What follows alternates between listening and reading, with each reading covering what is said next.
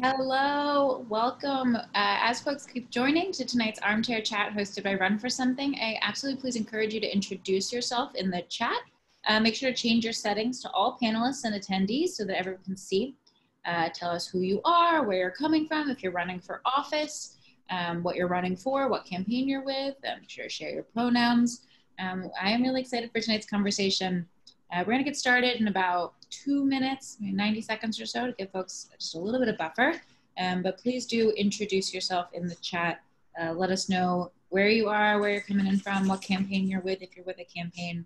I'm really excited for tonight's conversation. My dog is awake. She's amped. We are now live on Facebook. So hello, if you are tuning in on Facebook. We're going to get started in about 60 seconds. I encourage everyone who's here to please introduce yourself in the chat. I will say it again and again and again. Make sure to change your settings to all panelists and attendees. I see Audrey from Portland, Oregon is wanting to run for office. Audrey, we're so excited to have you.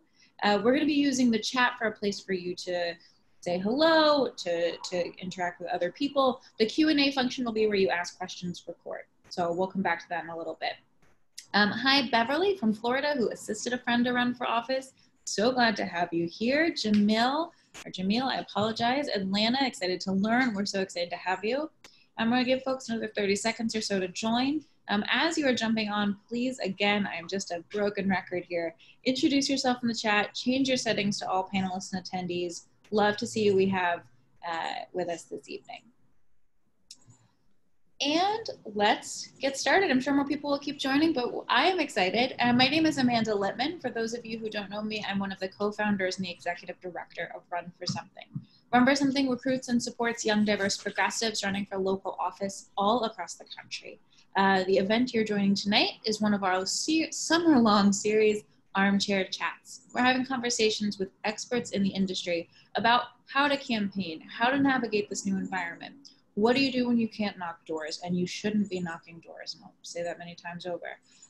It has been an incredible series so far. If you've missed any of the conversations, they're all on our Facebook page. We talked about online ads, we've talked about digital strategy, we've talked about organizing and movement, and tonight we're talking about storytelling, which is perhaps the most important and the heart of any good campaign. These events are 100% free, no charge to join. That's in no small part because of our sponsors. So I want to take a quick moment to thank ActBlue, AFSCME, Authentic Campaigns, Fireside, Claire and Stephen Crouppen, Onward Together, Yelp, Precision Strategies, and our pals at Planned Parenthood, whose generosity has made this free for everyone. I would be remiss if I didn't encourage you to contribute to Run for Something. I'll ask you one more time at the end, and that's it. runforsomething.net/build is where you go if you want to give. Tonight we're having a conversation about storytelling, and I am so excited to introduce our speaker this evening. Cortney Tunis is the founding executive director of Pantsuit Nation and the head of activation at Supermajority. She's going to tell us a little bit about herself, going to level set a little bit, then I have some questions for her, and then if you have any questions at all for her, please do drop them in the Q&A at the bottom. I will pull from there. Make sure to give us any relevant context. I also, again, would encourage you to participate in the chat function, changing your settings to all panelists and attendees. It's fun the more times I say it. With that, Cortney, take us away. Thank you so much for having me, Amanda. I'm so thrilled. It's been so great over the last almost 4 years now, working together as our organizations have grown. And this is just a perfect thing to be able to do right now. So thanks for having me. So as Amanda mentioned, I'm Cortney Tunis, and I started the Pantsuit Nation nonprofit along with Libby Chamberlain, who founded the Pantsuit Nation Facebook group just before the election in October of 2016. And at the heart of Pantsuit Nation since the beginning has been storytelling.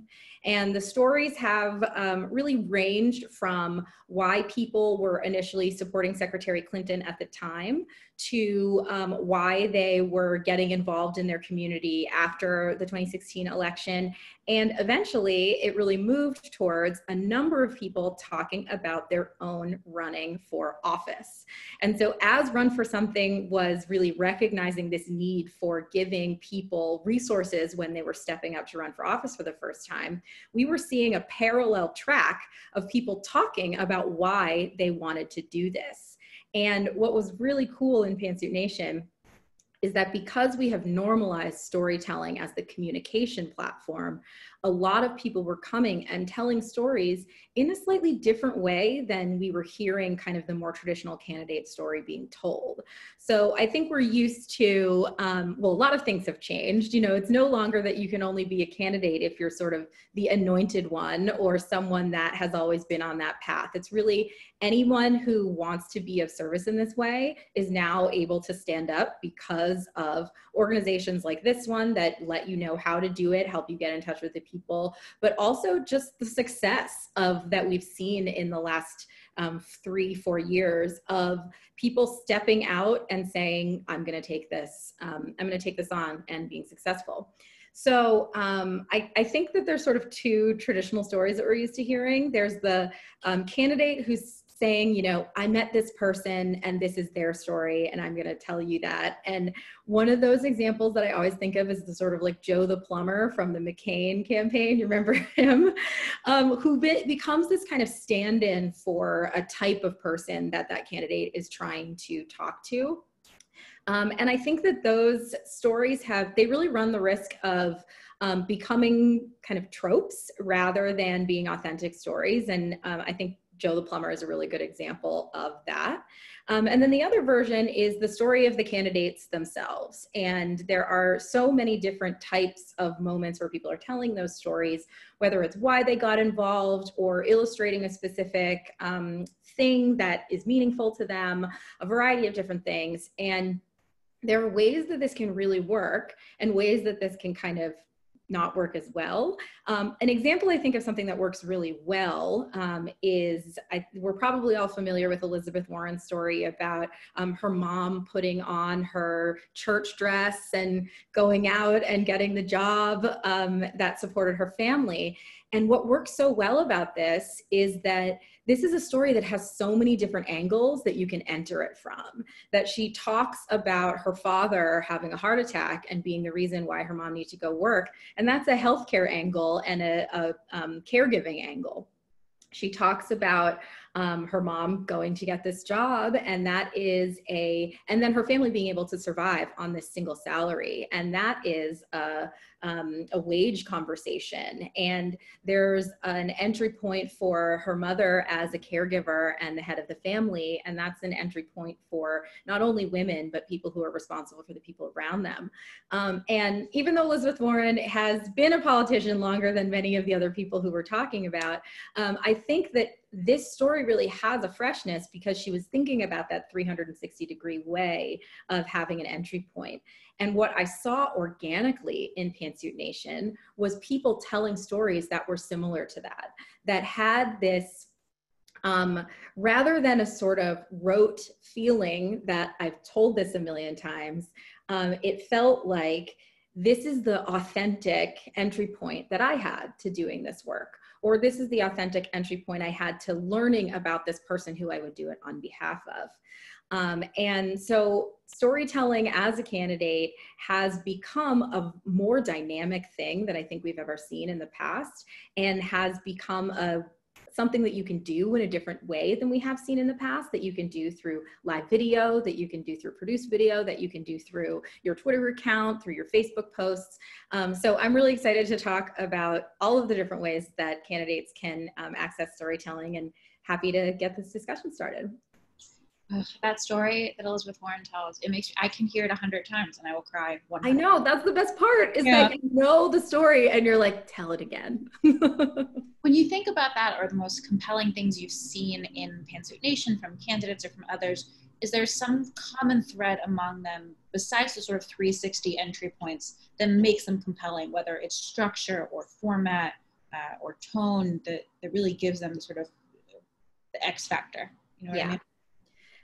So this is going to sound really basic, but I think it's missing from a lot of the stories that we can hear sometimes. And that is that there's a beginning, a middle, and an end. And the end is always, and that's the reason why I'm the right person to do this job. And so the beginning and the middle can be structured in different ways. And you mentioned a few different things. It can have different tones. Maybe this is a joyful tone because I'm celebrating my experience and I can't wait to bring that energy. Or maybe it's a reflective tone about the leaders that they've encountered in their lives that are inspiring to them. But that important part of closing it out, of saying, and this connecting to the parts of the story that I've told is why I'm doing this, or is why I want your vote, or is why I would like your donation, whatever that ask might be. And sometimes I think it's difficult to not get distracted away from landing that final point. And that's actually one of the reasons why like practicing telling your story is really important because it gives you an opportunity to, and I think this is another moment that Senator Warren does well, practice all the different ways that maybe you will need to land that point, that you might get asked a question in the middle of it, and how do I not forget to come back to that? Or maybe this, you know, it started out as a story that you told with a joyful tone, but the political moment is not really about joy, and you have to pivot that and talk differently about it. Landing that point at the end is really important. And then the second thing that I think is just the most important is that it really just needs to be authentic.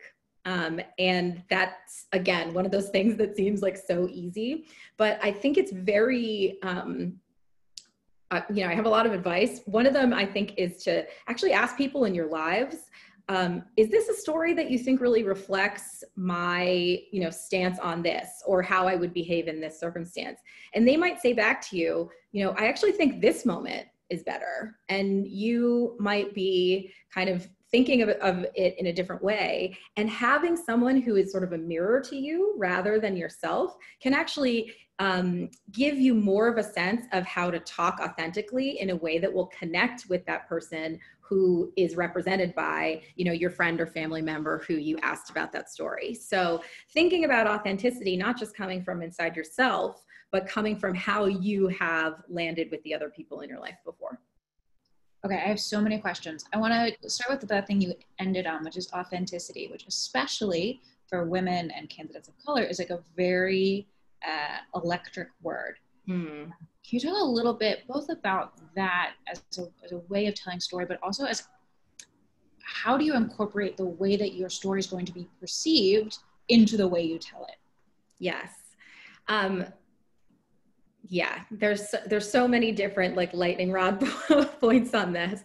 One of the things I think that's really important is to remember that there are there's a difference between perfection and precision. And so you don't have to be perfect when you're telling your story. That's not important. What's important is that you are precise about the things that you're trying to land, and that those points are the ones that get through.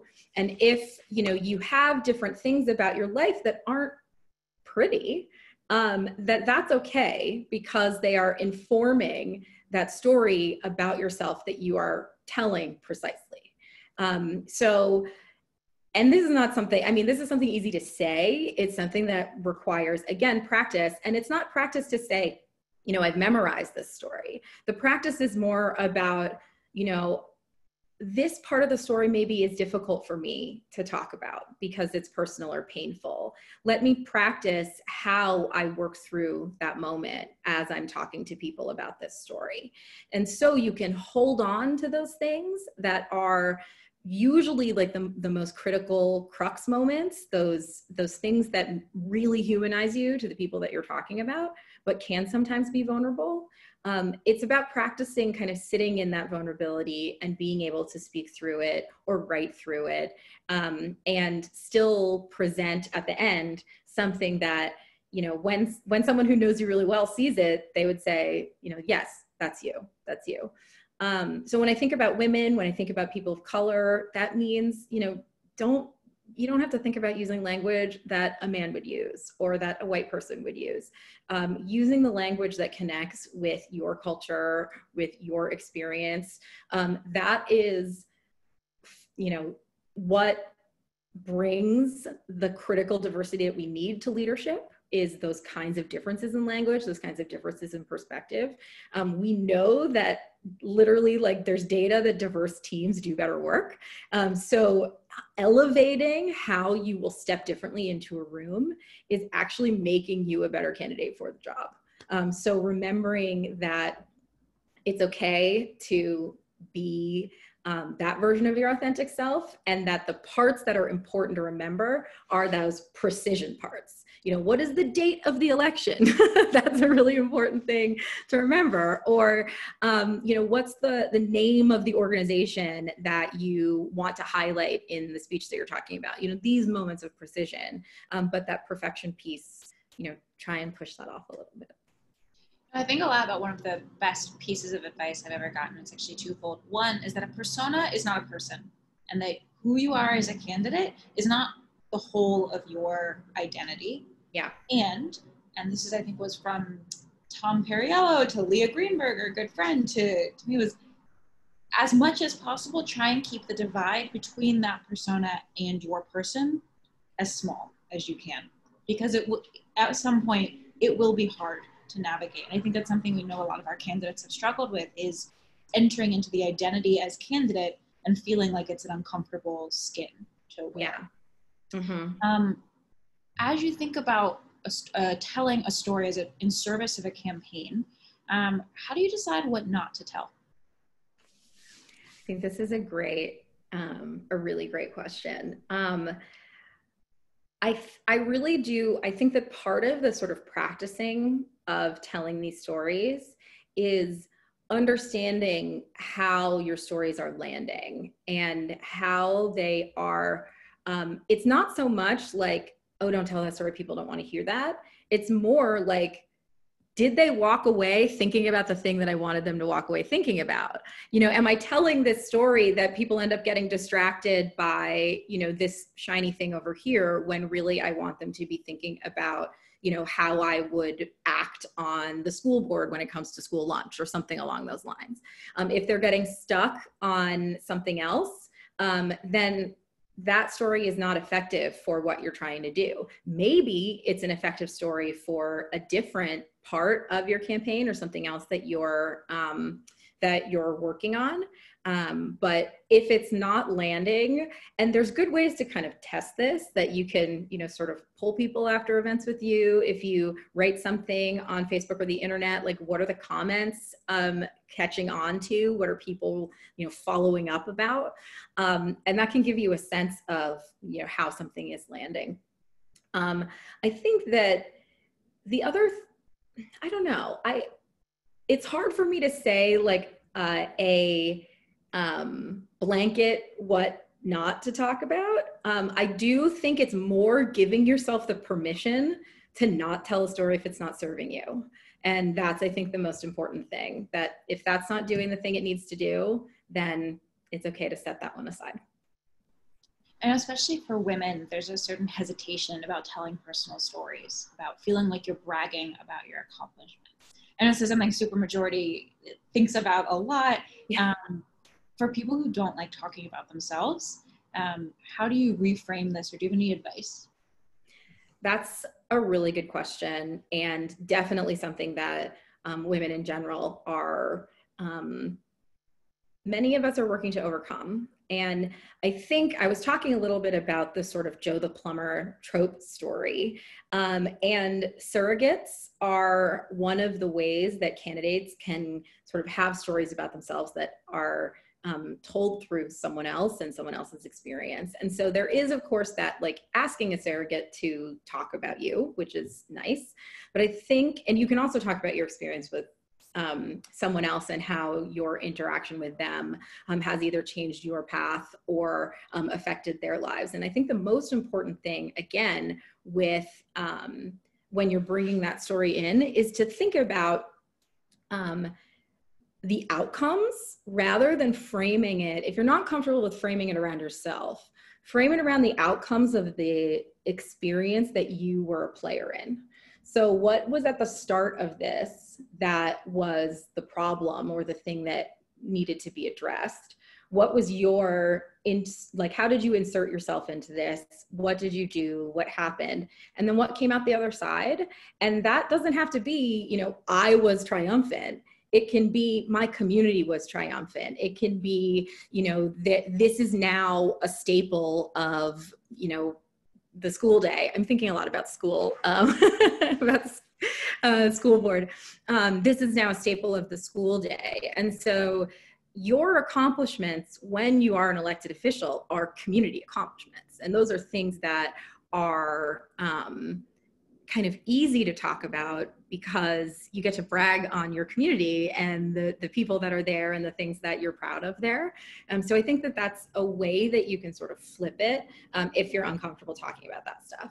The other thing is, if you're not uncomfortable talking about that stuff, that's also okay. And it's, I think you're gonna, as a woman, as a person of color, you're going to experience people saying, oh, they're too cocky, oh, they're too this, they're too ambitious, as we've heard already with the Democratic VP pick. And I think that's one of those things that inside why you're doing what you're doing. And ambition is not a negative thing when your ambition is to get to a place where you can do the most good. That's okay. That's a great ambition to have. And so being a balance of, what are the results of my ambition, I think is a really important way to frame that so that you can talk about yourself and brag in a way that feels comfortable for you. Yeah, I think it's a lot like fundraising. You're not asking someone for lunch money. You're asking them to invest in their community and invest in your collective future. It is not give me $20 for a very nice burrito. It's give me $20 because I want to make our schools better, our streets safer, our home a better place to live. It's not really about you. And I think that's also true of the criticism. The criticism is not really about you. Yes, absolutely. One of the things that you guys have done in Pantsuit Nation and Supermajority really well is cultivate this community in which it's a vibrant conversation that is sometimes has a lot of disagreement, but is very vibrant.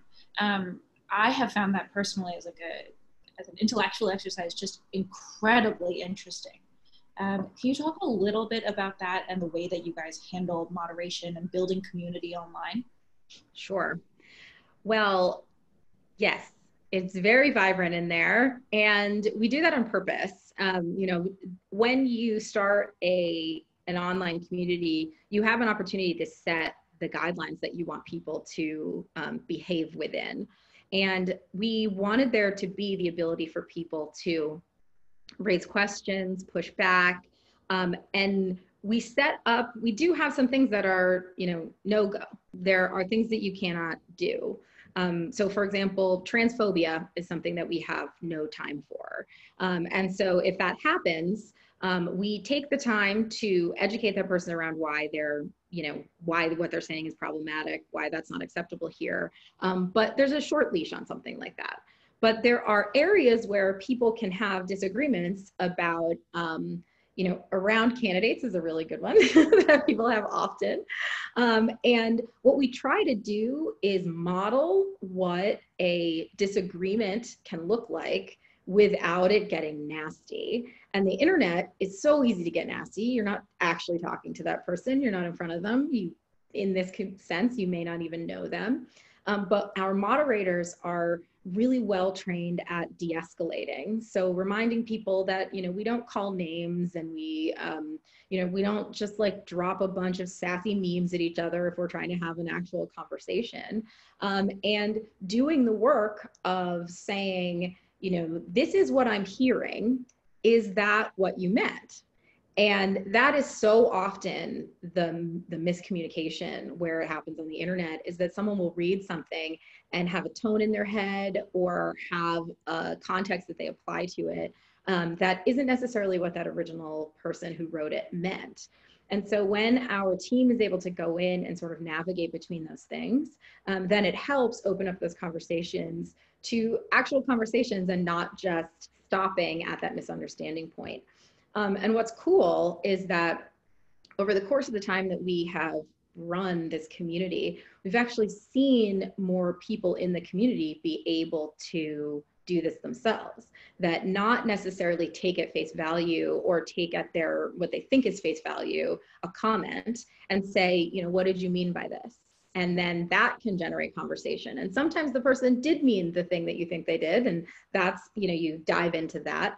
But starting with what did you mean by that, rather than, you know, a hit at that person, means that even if they did mean the thing that you didn't want, you're already in a place where you've kind of brought the tone, the temperature down, and you can disagree with that person and not necessarily have it turn into a blow up. Or you can find out that actually you are on the same page, you were just expressing it differently, or maybe you've got 80% in common and you decide to agree to disagree about the 20% or whatever that might be. So a lot of it is just modeling, and being very firm about no-goes and very firm about community rules, but recognizing that conversation and dialogue is critical to what we're doing, our project of trying to make this country a better place, because multiple ideas and multiple perspectives are necessary in order to do that. I think it's a really interesting example for campaigns to model, especially for candidates to think about how do you interact with people you're going to disagree with, and how do you take what can be a very contentious conversation with a voter, maybe you meet at an event or on the phone, you know, at the doors, if we were still doing doors, how do you lower the temperature on that so that you can have a conversation starting with common language? So for those who aren't a member of Pantsuit Nation, I could watch you guys navigate those comments for hours. I find it to be so interesting and such a good example of community. The moderator team is so top notch. They do such an incredible job. I'm not in there as much as I used to be, so I can't take credit for the most recent work, but we're just so lucky that so many people have been willing to dedicate their time to keeping this community as vibrant as it has been for almost 4 years. This is a really good segue to a question from Jamil, and I apologize, Jamil. Can one's social media presence, and more importantly, a lack of social media presence, change the way that we view their story? Do candidates right now have to use social to tell their stories? How do you think about these different platforms as vehicles for connecting? Yeah, that's such a good question, especially as, you know, one thing that pops up into my head again is that question of authenticity. I hate to keep using this word, but if you as a person are not a social media user, then it's okay to have your social media presence be primarily your sort of campaign presence and not be that person. And, you know, one thing I think of that I think is actually really effective is I can't remember, I think it was like the White House when like Barack Obama would write tweets, he would sign it like BO. And I thought that was brilliant. Like, this is a moment when you can differentiate between when my campaign is talking and when this is a message from me directly. So if you're a person that's not that interested in being on social media, but every once in a while will want to talk, that's a way to do that.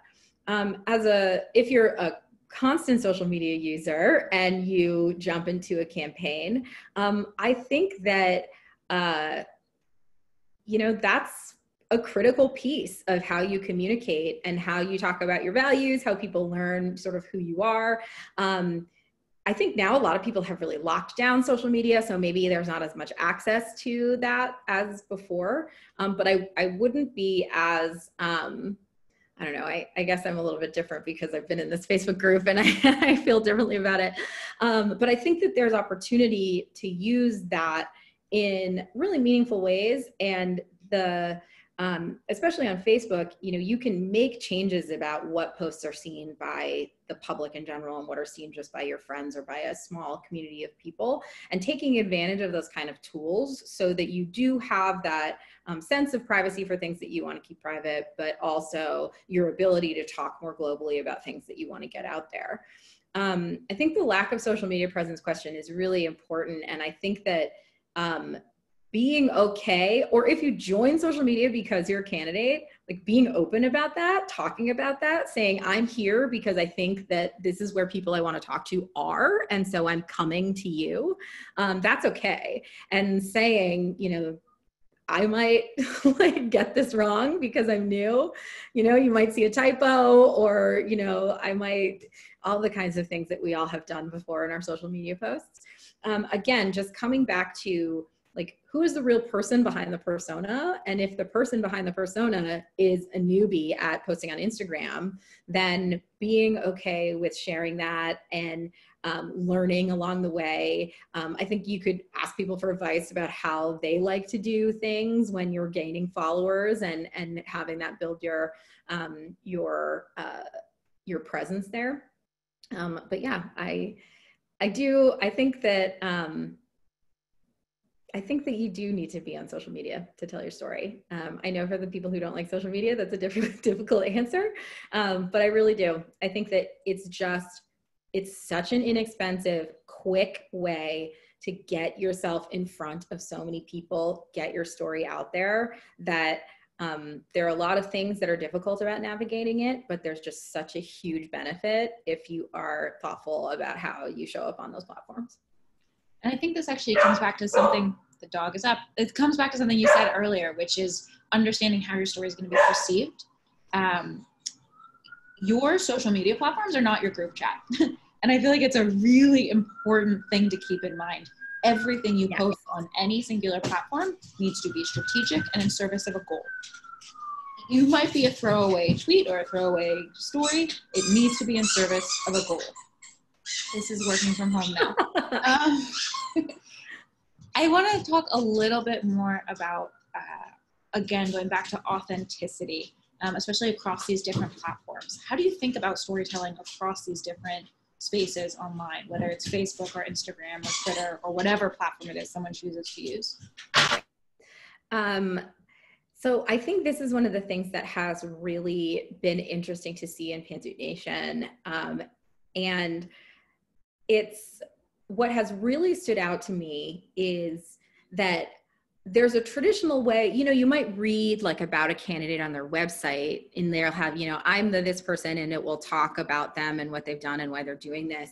And if you just copied and pasted that into a Facebook post or, you know, one of those like blurbs on Instagram when people take a picture of their notes pad, those aren't going to land the same way, because that is something that has been edited. It's gone through multiple versions, and you can tell, you know, it's polished up because it's on the landing page on the website.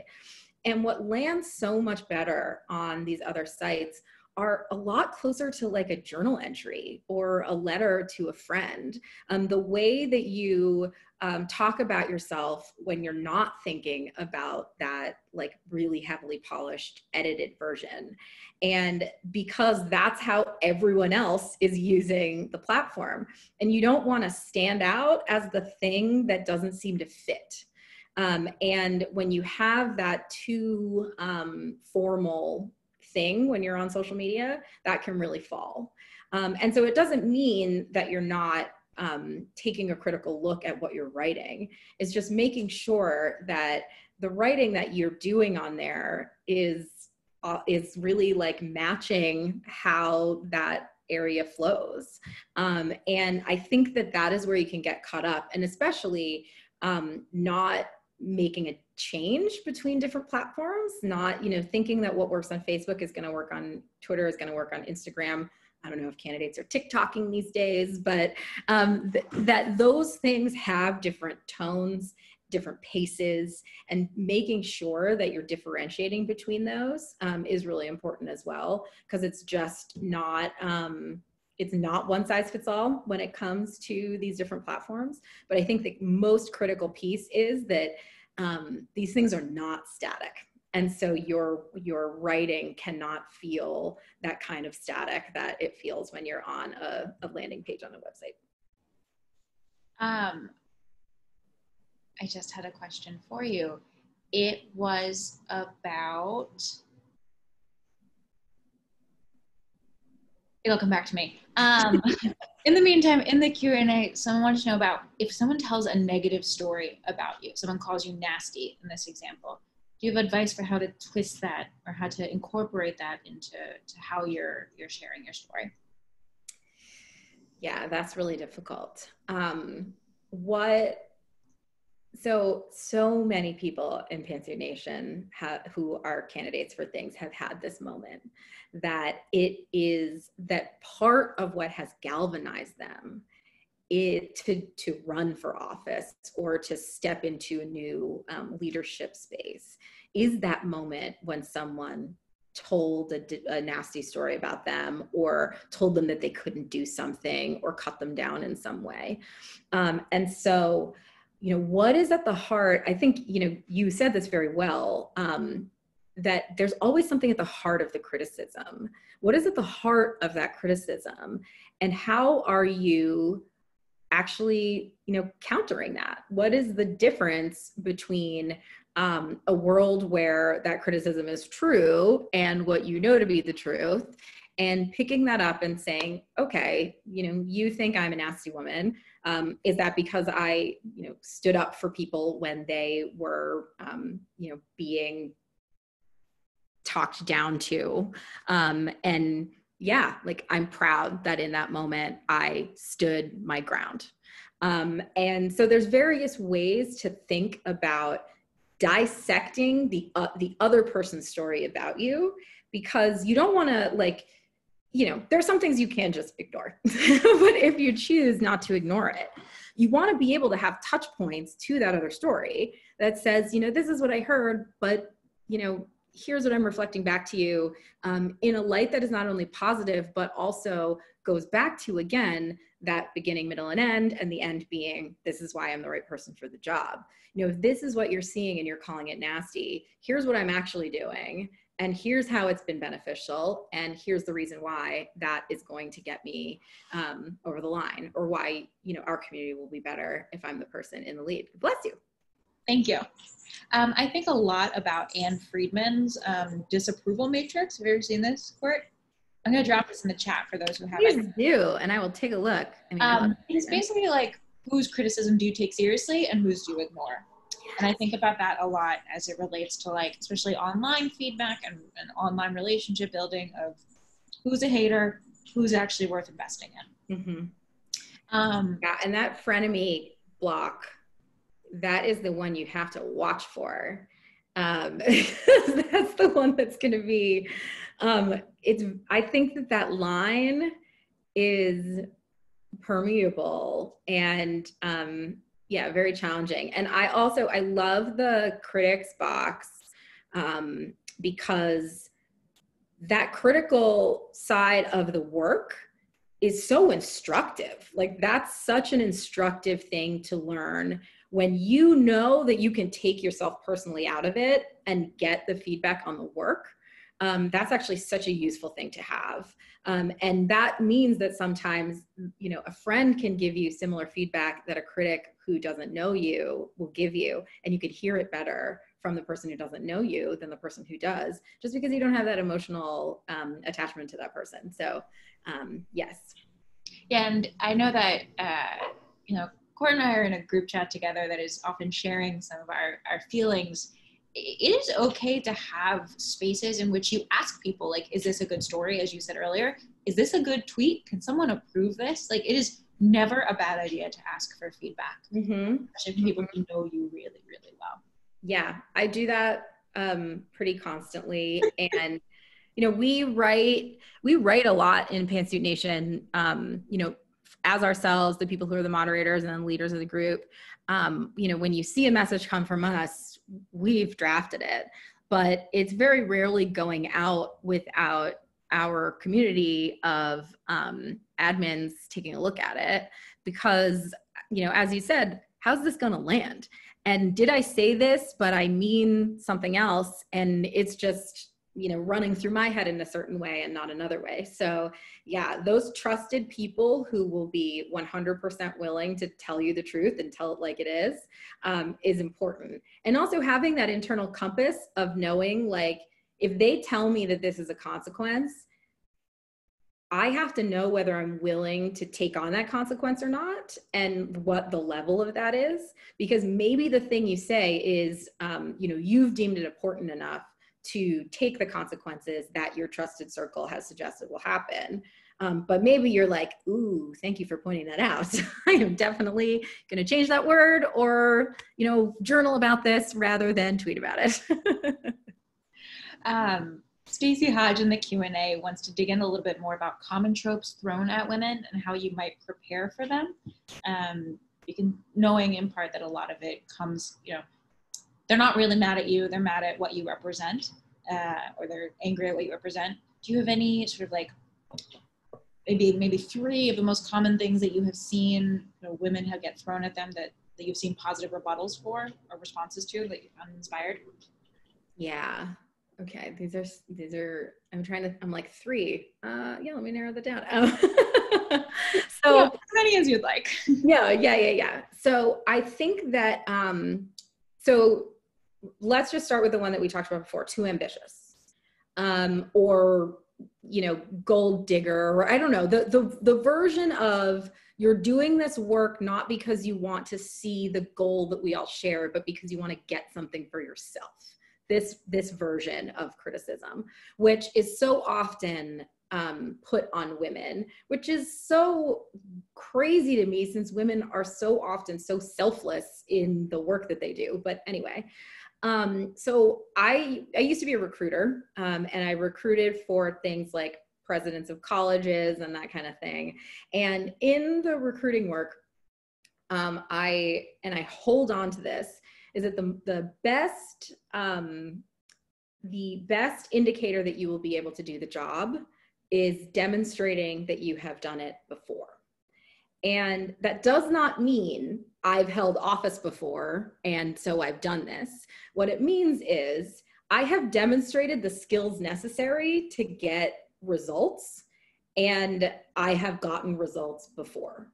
And so being able to say, when someone says, oh, you're just ambitious, being able to go to those stories that you've thought about and tested with your friends and family and in the early stages of your campaign, and say, here's a moment where I did step out and I, put myself out there in a way that took charge, or whatever ambition might have looked like in that circumstance. And here's the positive outcome from it that was about something larger than myself. And so being able to demonstrate, yes, I have done this before, when someone calls you ambitious, too ambitious. Too ambitious, if you get great results, is just more great results. And so having the ability to say, this is how my ambition for us can push us forward. So I think that's a really important one.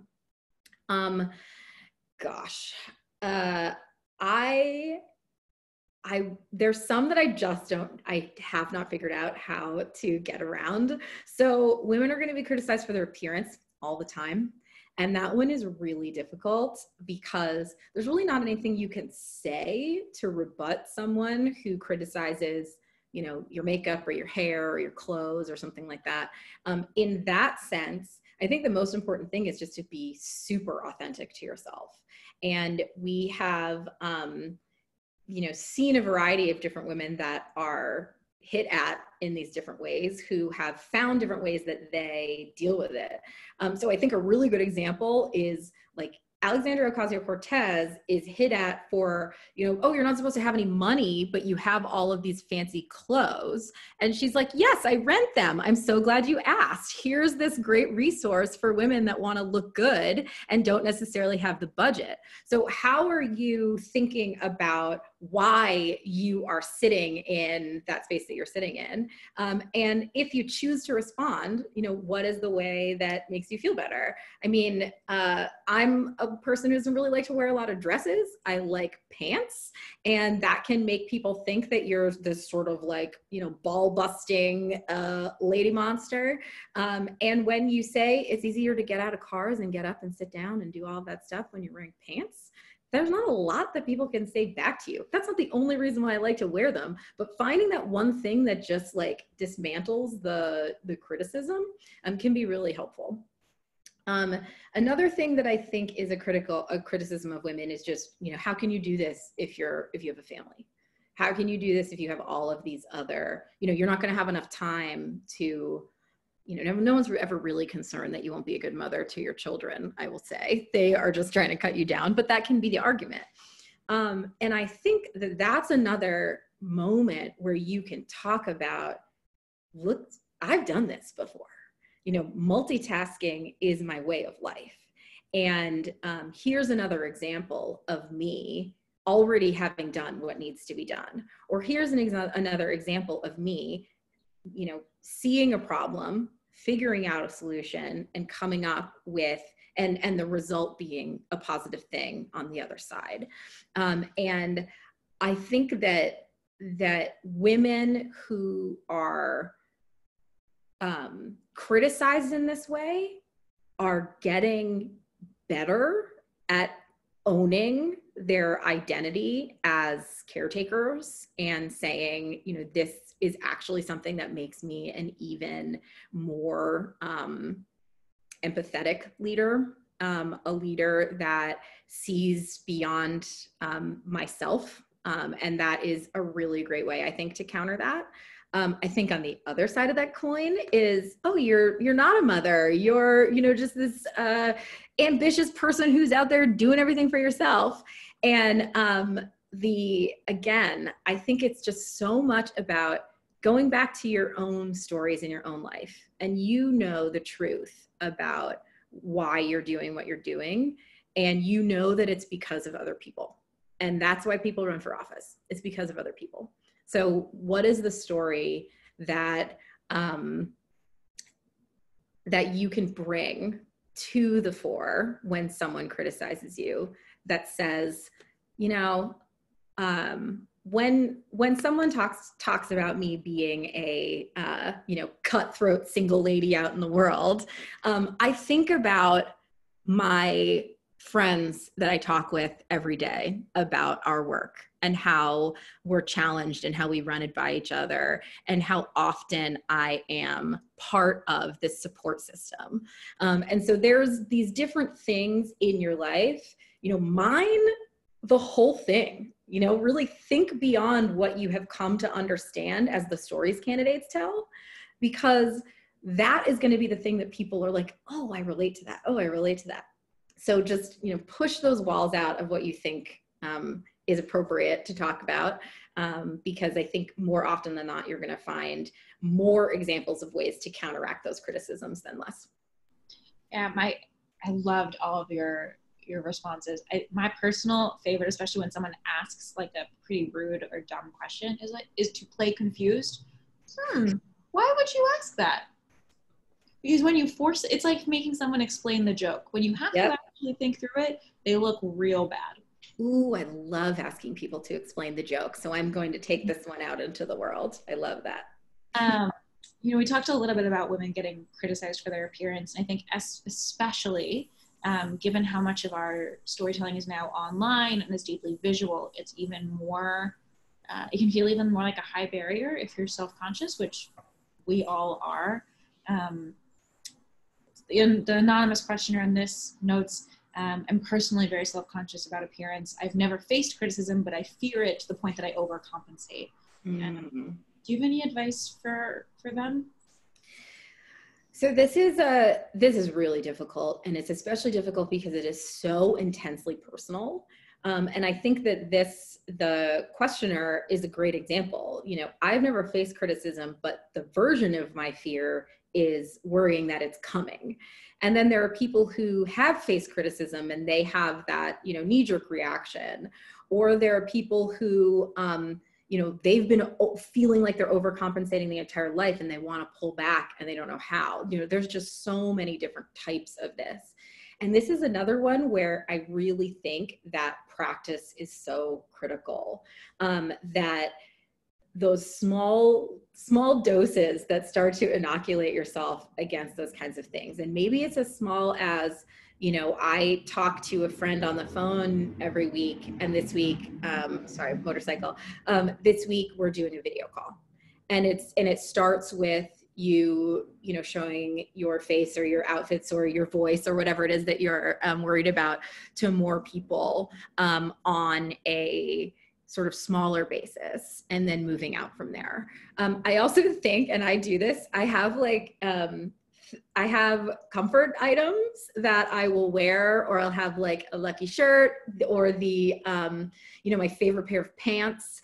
And it's so funny to me how, you know, I might go on a trip and I will be gone for a week, and I will have, you know, 5 days of things that I need to do. And I will bring all of these different outfits. And if I have a favorite thing that makes me feel empowered when I wear it, I will wear it as much as I can on the course of that trip. And so finding that thing that makes you feel like really good, and, you know, maybe it's a lipstick color, maybe it's a favorite pair of glasses. I have about 10,000. Maybe it's a, you know, piece of jewelry that when you touch, it reminds you to center yourself.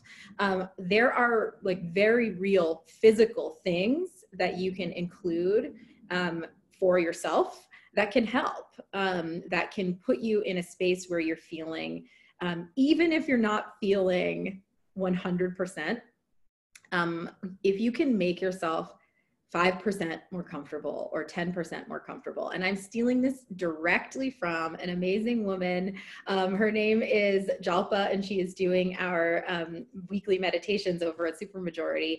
And she's been talking about making yourself more comfortable when you're meditating. You know, if you're sitting in your office chair, is it uncrossing your legs that makes you slightly more comfortable? And I think that this is actually really universally applicable, because maybe you can do it if you're feeling 50% strong.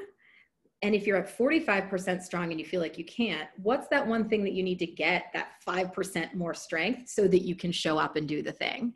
And so whatever it is that is, maybe it's a mantra that you say before, or any kind of thing, testing out a bunch of different things, practicing that among your family members and friends and trusted colleagues, and then putting it into action, seeing what works. And also, so important, is not beating yourself up if something doesn't go the way that you think it does. Also, everyone is gonna get attacked on the internet. So just remembering that that's not about you, that's about the internet and the internet's problem. And really not taking any of that to heart. Don't read it if you can avoid, that's very important. But also knowing that you get another shot, and so you can do it better the next time. Court, did you watch AOC's makeup video for Vogue? I have not yet, but I've had a bunch of people send it to me, and apparently I have to buy this lipstick, I've heard. That's so fantastic. Yes. So I'll wear makeup at events, but like I haven't really put on makeup since the pandemic started. I'm not wearing makeup this evening. It is not something that necessarily sparks joy for me like it does for many people, which is great. It is worth watching that video. One, because I think she is just incredibly interesting to listen to, but also the articulation of how it feels to put on a face, to armor up for the world, and to do, as you say, like the thing that makes you feel confident, whether that's lipstick or hair or your favorite pair of sneakers. It does not necessarily need to be even appearance. It is a thing that makes you feel like yourself, like your most comfortable self. It is worth watching this video. It is 17 or 18 minutes. I both learned a lot about contouring and found it to be deeply interesting. Oh my gosh. I wanted to learn contouring during lockdown, and I tried it like 3 times, and it was such a disaster that I was like, I'm gonna find a new project. But maybe I'll pick it back up now that I'll see the video. It's so good. Okay, another really good anonymous question. I think this is maybe one of the last ones we have time for. Since we can't be around people, this is an anonymous, the best way to gain persuasion, storytelling, debate skills in this moment? Ooh, good one. Okay, great question. This is gonna be crazy because this is a suggestion that's gonna seem crazy, but jump in online. I know that sounds nuts because I just said the internet is terrible and a mess, but not all of it is. And so if you can find groups that you enjoy being in. And this is not, it doesn't even have to be about politics. It can be about anything. I'm in a seltzer group, I'm in a plant group, and people have, yes, a seltzer appreciation group, it's real. And people have disagreements in there all the time. And if you just start to comment on things, you're gonna get interactions with people, and you can practice some of those skills in these really like low risk situations. You know, jump in on a conversation about whether or not a snake plant or a ZZ plant is like the best plant for a first time person, and hone your little edges around the stuff that, you know, around how you're thinking about arguments and that kind of thing. The other thing is that you're gonna have, you definitely have people in your life who you don't agree with stuff on, who you love, and you already know that. And so you can ask that person to engage in a conversation with you. Now this is, pick carefully, because you want to choose a circumstance where you're not going to cause a rift in your relationship. But I know that some of my best skills that I have taken back to work at Pantsuit Nation have been after I've interacted with people in my real life, either via text or on the telephone or via email, about things that have needed those skills of persuasion or those skills of bringing someone along to something that maybe they don't necessarily think that they have an interest in yet. So definitely, again, kind of be tapping into your network. Yeah, I think those are the two that I would add, like really practicing in a low stakes environment. It's also just kind of nice to be like talking with new people online right now when you're not able to see people. So you might get the added benefit of just like enjoying some interaction with people, but really like jumping into those different communities that are maybe not the ones, I mean, I don't mean jump in and start conflict, but getting in there and just bantering about things is gonna be a great way to build those skills. Okay, last question. We're gonna have to revisit the seltzer Facebook group situation later. I have thoughts. Best advice you've ever heard someone give a candidate, and worst advice you've ever heard someone give a candidate. You can start with either one. Yes, okay. I'm gonna start with the worst. And I think that the worst advice is don't talk about that, it's too personal. And I think that the reason why this is the worst advice is because it's really up to the individual to decide what is too personal or what they do or do not want to share.